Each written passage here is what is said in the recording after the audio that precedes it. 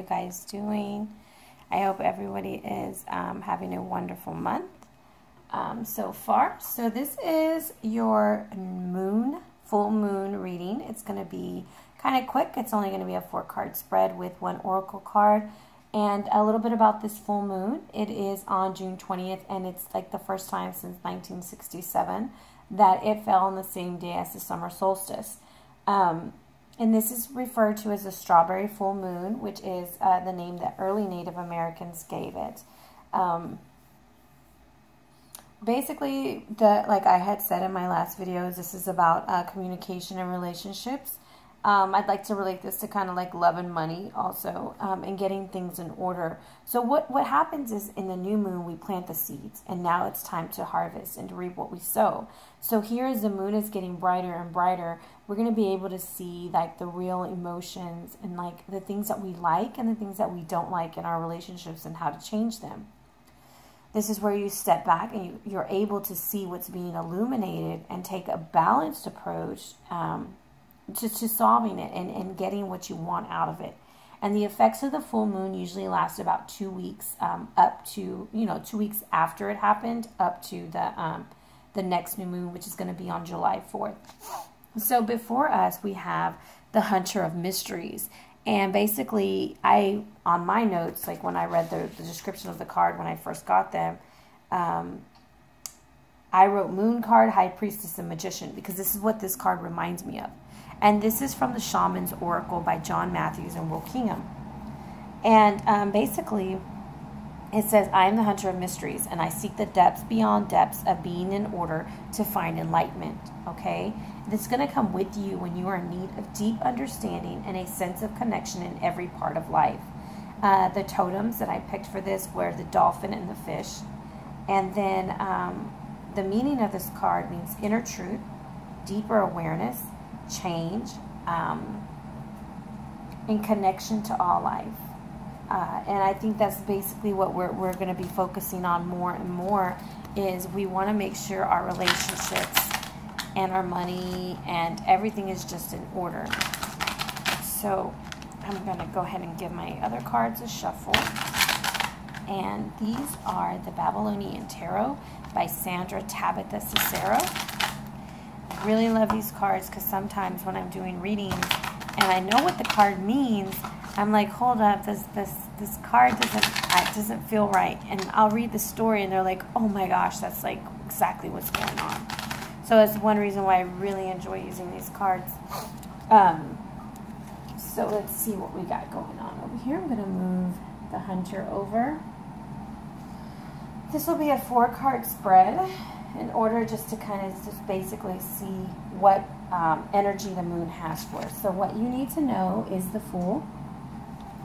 What is being hidden is the Sun. Where to focus is the 10 of Cups reversed. And where we need to stop being bothered by the illusion, or where it says drop the illusion, is the Queen of Discs. And our overall energy, I'm sorry you guys, I think I'm getting a cold. Our overall energy is the Prince of Cups in Bilulu. I always mess up these names, but I like to at least try. So what do we need to know? Basically, we need to know that we are at a crossroads and it's time to make a choice and a decision, that it's time to move ahead. It's time to make it happen, Captain. This new moon is illuminating things and it's time for us to take a step in the right direction. Every time I see this card, I think of the person in the back. So I want you to ask yourself who, what, where, and how are things holding you back, and what can you do to make your choice and decision to move on. The Fool card is attributed to the number 0 because that means you're at the very beginning. This is something new, something that's gonna it's the first steps, the first thoughts, and so it's gonna take a lot of time for, there's still more choices to be made, but you're right there. You're trying to make the choice and this decision. And here we see Enkidu, and he's shown as the primitive man because you have to remember he was half man and half human, and the lady in the background was sent to convince him to come back with her and live civilized. And he ends up going back and he ends up going on these adventures with Gilgamesh, okay? So basically, that is what you need to know, is that you are at a crossroads. And you need to make some choices.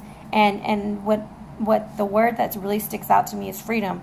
You know, you have to have freedom. Freedom, you have to have it, make sure that it's your choice and not being influenced so much by others, but make sure that it's your choice and it's the best choice for you. So then what's being hidden is the sun, and how I'm kind of interpreting that is you're not wanting to make this decision where you're at because maybe you think you're going to fail, but it's saying that you're going to be successful. When the sun comes out, it's a yes, it's a happy outcome, it's a positive outcome.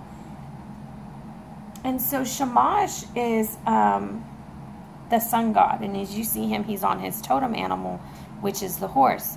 So if you're unsure of how to harness that energy to find what's hidden, look up the totem animal, look up the totem meeting for the horse. And I'm so sorry, y'all. I'm like, my nose is going crazy. What this is saying is that there's a lot of joy and pleasure that's being hidden from you. Maybe a birth is being hidden from you, but something is being hidden right now. And for some, it's probably just the fact that you are going to succeed, and for others, maybe it's a baby. But you're going to find out, okay? Whatever it is, it's gonna come out. Everything is coming out because the full moon is lighting it up. All right. So we're at a breaking. We're at a standstill because we're not sure what we need to do. But the sun is telling us, go ahead, go for it. You know, it's your time. So where we need to focus is our home and family. And every time I see the Ten of Cups, I think of a happy home. Unfortunately, ours is upside down. So we have to ask ourselves, what are we doing at home that's making our happy family or our ideal family not work out? And here we see Gilgamesh, and this is during the Great Flood. And he's swimming around under there, and he's like shown as a merman. So this means there's an end of a cycle and a new one, okay? So basically, it's the end of you walking in the darkness, and it's time for you to walk in the brightness, is what I'm really feeling right now. So you're not appreciating your life right now. Maybe you're not happy with the way things are going. You're upset about something. There's some anger. You've been deceived. You may have lost some friends along the way, and there might have just been like a bunch of disruption. But it's telling you that that's over, and that it's time to change. It's time to make that change. Stop wallowing in it, and let's figure out how to make it better. I see 210, so that tells me it's also a good time for you to start deciding on a career change, or if you're being offered different positions, start weighing your options, because you want one that's going to value not just your ability to be a good worker as far as financially, but also let you be a good family man or family woman, or to be able to have time for yourself. The thing is sometimes we're like, oh, well, I'll be making more money, so I'm just going to go. And then we end up spending an extra 4 hours away from home just to make that extra money.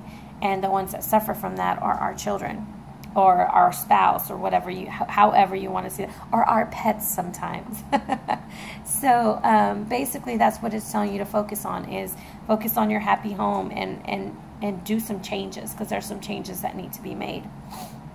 And the illusion that we need to get rid of is the Queen of Disc. And the Queen of Disc is Justana, and she is the Capricorn god's sister, actually, Tammuz's sister. She is one who is able to interpret dreams, and she was the one who always weeps. And it's time to stop weeping, and it's time to pick ourselves up and get ourselves together and enjoy our life, because it really is a good life, because we're being unappreciative. But it's time to make some choices and some changes, is what it's telling us.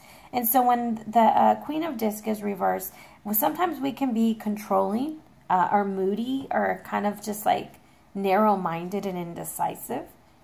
So this is a time for us to kind of settle down. We take a step back and we look at the whole picture and nothing but the picture, and and make the best decision for our family and for our finances. And family went first, of course, because like I said, I always say this, that money can always be replaced, but people can't. And we have to learn to appreciate those things and love on them every day. And so the overall energy is the Prince of Cups. And the Prince of Cups, his timing is, I'm like getting excited because it's like 5 days. So the timing on this card is 5 days. So within the next 5 days that we're going to be experiencing all this, this is when it's going to be the strongest for us to make that decision and that choice of how we want our lives to be or what we're going to do to make things better. And that's where we're at this crossroads. And just know that you have to have faith and that you have to keep it. You have to have faith in yourself to make the right choice so that you can move to the next level. And the Prince is to tell us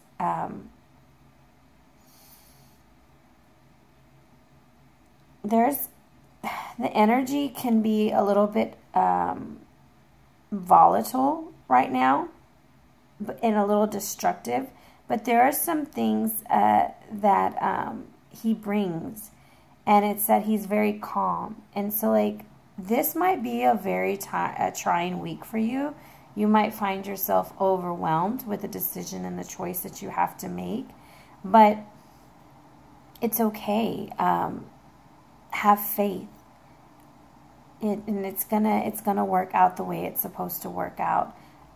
For some, you're gonna get a message, either, I always want to say text message, but you're gonna get some kind of message, and it's gonna give you something to either give you hope or to give you news about the situation that you're in. Okay.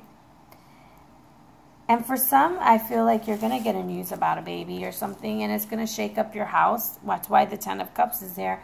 And you might act like I described the Queen of Discs, you know, moody and upset. But at the end of the day, you have to make a choice and a decision that life is going to go on and things are going to be okay. And what might look like your demise today may be your blessing in the next 24 hours or the next day. So sometimes it's about taking that step back and looking at things for the biggest whole. So overall, the energy for the new moon, for the full moon is to kind of reap what we sowed during the new moon, which was on June 4th. So you're at a crossroads and it's time to make a choice and a decision. And I feel that you will make a good decision. I feel that you're going to make the right decision that's best for you at this very moment. Excuse me. I hate when a lot of people say, what were you thinking? You know, why did you choose that? And you're like, damn it, because I thought it was going to work out.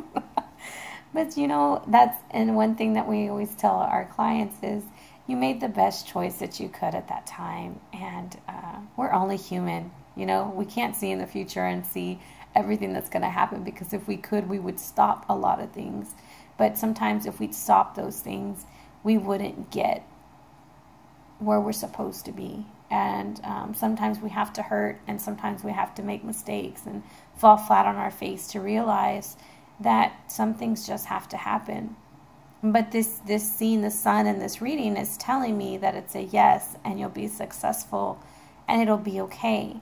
But don't let that success hurt your home life, or your mood, because you have to find balance. And that's part of the key in this, is finding the balance of finances and family. Okay, so hopefully that helps. And the Hunter of Mysteries is with you. He's shining your path, and he's telling you to think about your thoughts, because this is part of my other training, and it's like your thoughts affect your words affect your actions, and guess what? Your actions are going to start affecting your character. So be very aware of your self-talk and what you say to others. If someone gives you a compliment, I don't know who this is for, if someone gives you a compliment, learn to say thank you. Don't stop it and say, but like if someone says, oh, you look so pretty today, but I have such a huge nose. Or God, you look great in that dress. Oh, I need to lose 20 pounds. You're like, well, damn, I was just trying to tell you look good today. Or, so just learn to accept that compliment, and be humble and kind and receptive to what the universe is trying to give you right now. And it's trying to give you an aha moment. So accept it willingly and stop trying to hinder it with your moodiness or with your anger or with just being upset because things haven't been working for you in the past. It doesn't mean that they're not always going to be working for you. So hopefully this resonated with somebody. If it did, please let me know. Like, share, subscribe, let your friends know. Also, let me know if you like this reading, as far as it being a lot shorter. I know it helps. I have ADD, or ADHD, and my attention span is very short sometimes. So thank y'all very much, and you guys enjoy this new moon, and take care.